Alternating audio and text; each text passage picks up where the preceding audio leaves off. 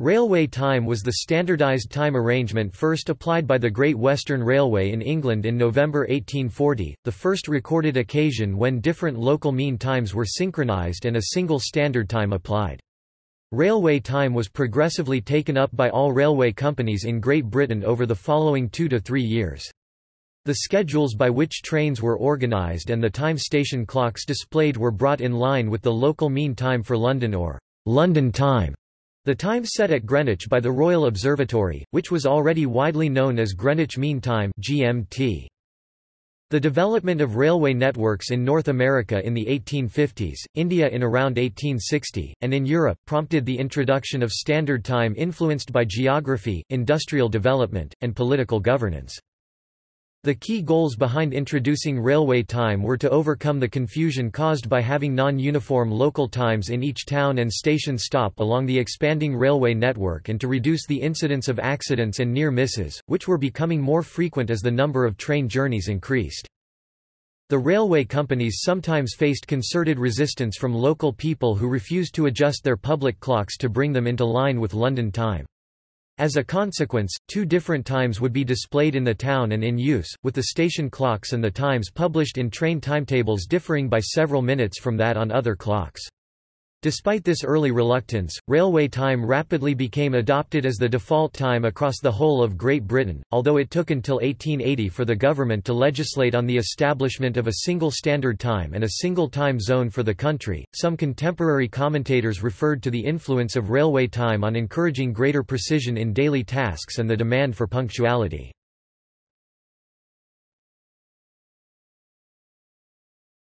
Topic: Historical background. Until the latter part of the 18th century, time was normally determined in each town by a local sundial. Solar time is calculated with reference to the relative position of the Sun. This provided only an approximation as to time due to variations in orbits and had become unsuitable for day-to-day purposes. It was replaced by local mean time, which eliminated the variation due to seasonal differences and anomalies. It also took account of the longitude of a location and enabled a precise time to be applied. Such newfound precision did not overcome a different problem, the differences between the local times of neighbouring towns. In Britain, local time differed by up to 20 minutes from that of London. For example, Oxford time was 5 minutes behind Greenwich time, Leeds time 6 minutes behind, Carnforth 11 minutes behind, and Barrow almost 13 minutes behind. In India and North America, these differences could be 60 minutes or more. Almanacs containing tables were published and instructions attached to sundials to enable the differences between local times to be computed. Before the arrival of the railways, journeys between the larger cities and towns could take many hours or days, and these differences could be dealt with by adjusting the hands of a watch periodically en route.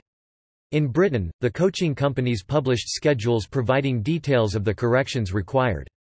However, this variation in local times was large enough to present problems for the railway schedules. For instance, Leeds time was 6 minutes behind London, whilst Bristol was 10 minutes behind. Sunrise for towns to the east, such as Norwich, occurred several minutes ahead of London. It soon became apparent that even such small discrepancies in times caused confusion, disruption, or even accidents.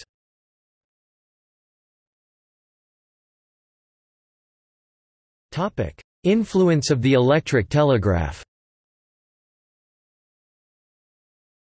The electric telegraph, which had been developed in the early part of the 19th century, was refined by William Fothergill Cooke and Charles Wheatstone and was installed on a short section of the Great Western Railway in 1839. By 1852 a telegraph link had been constructed between a new electromagnetic clock at Greenwich and initially Lewisham, and shortly after this London Bridge stations. It also connected via the central telegraph station of the Electric Time Company in the City of London, which enabled the transmission of a time signal along the railway telegraphic network to other stations. By 1855 time signals from Greenwich could be sent through wires alongside the railway lines across the length and breadth of Britain. This technology was also used in India to synchronize railway time.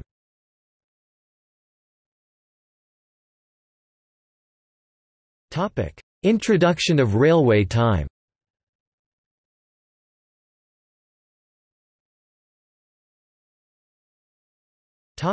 Great Britain.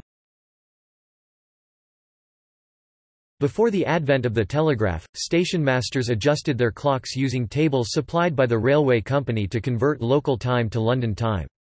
In turn, train guards set their chronometers against those clocks.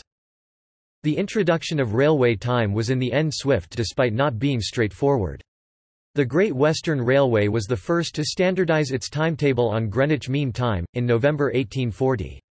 One of the most vociferous proponents of standardizing time on the railways was Henry Booth, secretary of the Liverpool and Manchester Railway, who by January 1846 had ordered the adjustment of clocks to Greenwich Mean Time at both Liverpool and Manchester stations.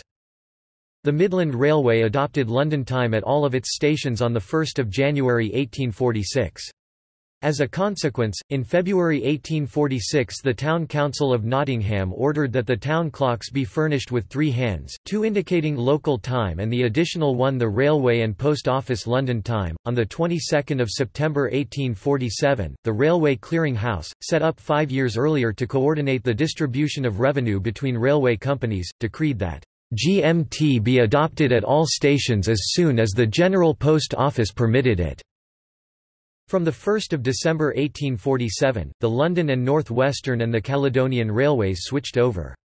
By January 1848, according to Bradshaw's Railway Guide, the railways that had adopted London time included the London and South Western, the Midland, the Chester and Birkenhead, the Lancaster and Carlisle, the East Lancashire and the York and North Midland. It was reported that by 1855 that 98% of towns and cities had transferred to GMT.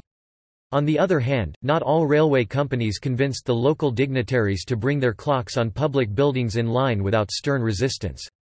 Although by 1844 the Bristol and Exeter Railway was running to London time, the public clocks at both Exeter and Bristol operated to local time but showed London time by a second minute hand, 14 and 10 minutes ahead, respectively, of its companion. In Exeter this situation arose due to the reluctance of the Dean of Exeter Cathedral to concede to the demands of the railway company, the cathedral clock being the principal timekeeper for the city. Similarly, the clock at the Bristol Exchange installed in 1822 subsequently had a second minute hand added. Bristol did not solely recognise railway time until September 1852. It was not for a further 8 years and the arrival of the electric telegraph that railway time was the sole time recognised in these towns and others in the West Country, including Bath, Devonport and Plymouth. Another town that stood its ground was Oxford, where the great clock on Tom Tower at Christ Church, Oxford had 2-minute hands. It was not until 2 August 1880, when the Statutes Definition of Time Act received the royal assent, that a unified standard time for the whole of Great Britain achieved legal status.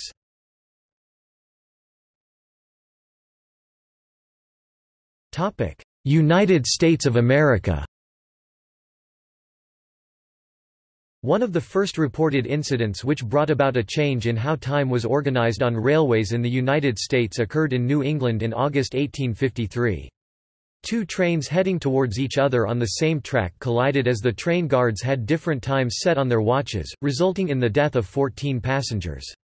Railway schedules were coordinated in New England shortly after this incident. Numerous other collisions led to the setting up of the General Time Convention, a committee of railway companies to agree on scheduling. In 1870, Charles F. Dowd, who was unconnected with the railway movement or civil authorities, proposed a system of national times for railroads, which involved a single time for railways but the keeping of local times for towns. Although this did not find favor with railway managers, in 1881 they agreed for the idea to be investigated by William Frederick Allen, secretary of the General Time Convention and managing editor of the Traveller's Official Guide to the Railways. He proposed replacing the 50 different railway times with 5 time zones. He eventually persuaded the railway managers and the politicians running the cities that had several railway stations that it was in their interests to speedily adopt his simpler proposals, which aligned the zones with cities' railroad stations. In doing so they would preempt the imposition of more costly and cumbersome arrangements by different state legislators and the naval authorities, both of whom favored retention of local times. Right to the end there was opposition expressed by many smaller towns and cities to the imposition of railway time. For example, in Indianapolis the report in the Daily Sentinel for 17 November 1883 protested that people would have to "eat, sleep, work, and marry by railroad time." However, with the support of nearly all railway companies, most cities and influential observatories such as Yale and Harvard, this collaborative approach led to standard railway time being introduced at noon on 18 November 1883. This consensus held and was incorporated into federal law only in 1918.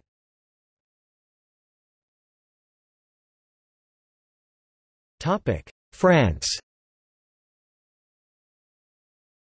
France adopted Paris Mean Time as its standard national time in 1891.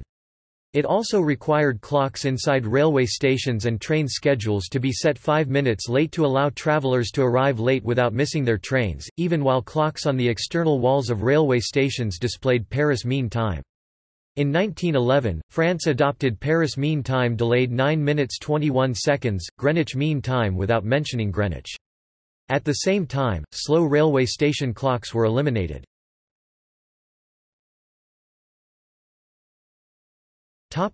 Germany. In Germany, the standardization of time had started to be discussed in the 1870s.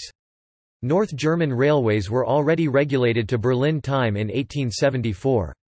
However, it was not until 1 April 1893 that the law was established by the German Empire, concerning the introduction of uniform time reckoning, by which all railways would operate and also all aspects of social, industrial and civil activity would henceforth be strictly regulated.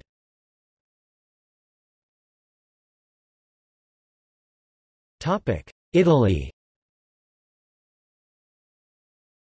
Italy was newly unified as a country when on 12 December 1866 at the start of the winter season the railway timetables centered on Turin, Verona, Florence, Rome, Naples and Palermo were synchronized on the time in Rome, which although it would remain notionally at least under French military control until 1870, was seen as the heart of the nation.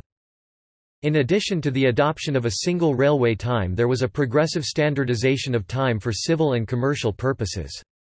Milan came in line straight away, Turin and Bologna on 1 January 1867, Venice on 1 May 1880 and Cagliari in 1886.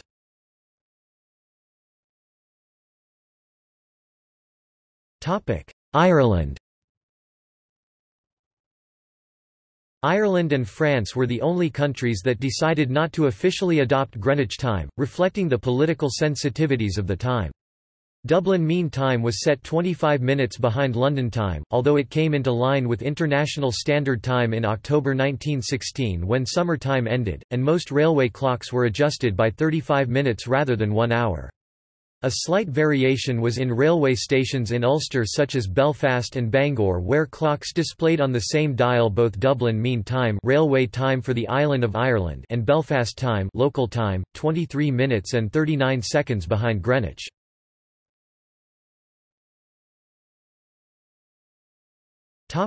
Netherlands.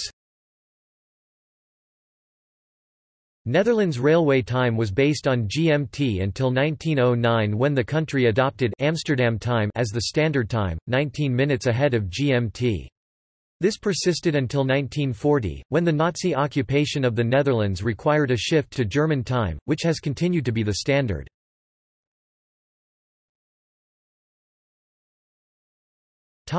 Sweden. Though several private railways had been built, construction of public railways in Sweden came later than most other European countries, delayed by concerns over construction costs and resistance from powerful shipping owners.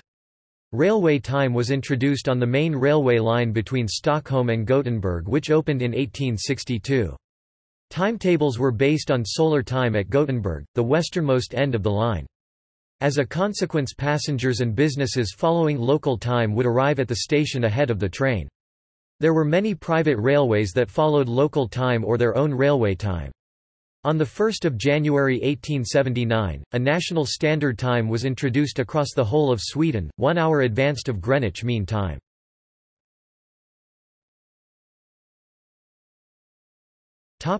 Russia. Russia still had a separate railway time in 2017, meaning that timetables and tickets on Russian railways followed Moscow time regardless of local time. But they ended this on 1 August 2018, and use local time for each station.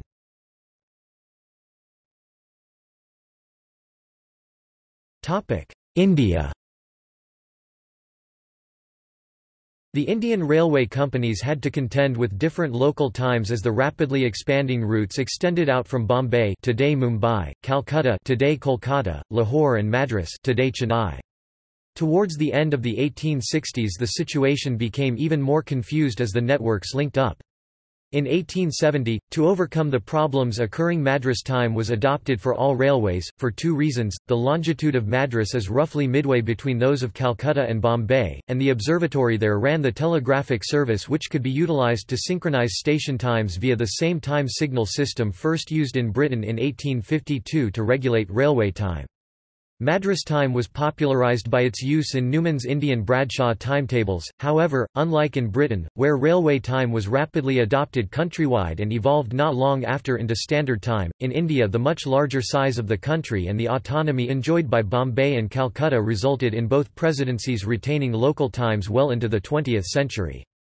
For the remaining part of the 19th century, Madras time continued to be used by all railways. Proposals had been put forward for at least one meridian-based time zone for India as early as 1884.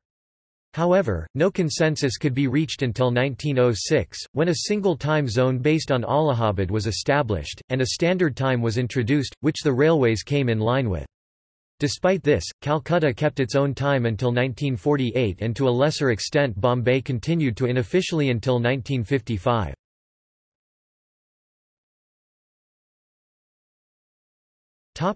Korea. In 1904, during the Russo-Japanese War, the Chosun Kifu Railway, a privately run company, introduced Japan's Central Standard Time as its railway time instead of Korean Traditional Time (UTC+828). In 1908, Chosun Kifu Railway adopted New Korean Standard Time (UTC+830).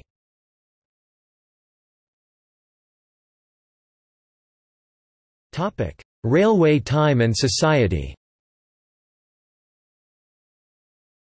The introduction of railway time was not without controversy expressed in other ways by the artists of the day and more recently.